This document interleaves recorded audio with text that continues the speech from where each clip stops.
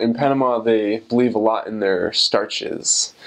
Well, first off, in our mission, we were really lucky because the members were very supportive with providing us with lunches and dinners in the mission. But one time, I had this plate. It was rice, spaghetti, and potatoes with bread. So, I mean, you got all your starches there together. Another common thing is you have like this huge mountain of rice, and then you have a piece of chicken with it. So, lots of chicken, rice. They don't actually have a lot of spicy food in Panama.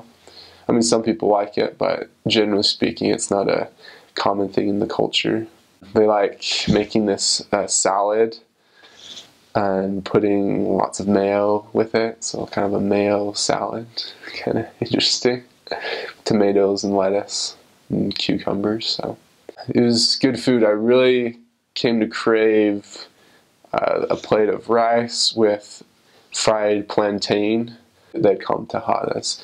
They also had plátano en tentación, and that was very good too. They'd kind of fry the sweet banana in Coca-Cola, I think, in sugar, in brown sugar, and yeah, that was really good.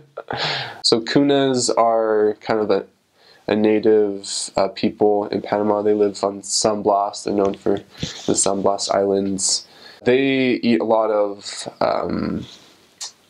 seafood, actually. So got to eat at some of their houses. But there's one time where we had fish, but it had everything on it. It was cooked, it was good, but it had all the like its eyeballs and the scales, and it was just funny to see my fish that I'm eating looking at me but it was kind of fun. Lots of people eat like cow feet or pigtail. Pigtail is kind of fatty, but I really liked that. That was good.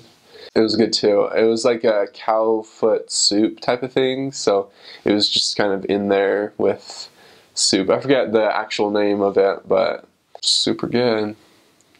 I mean, I liked it. I think I had the opportunity to eat cow tongue.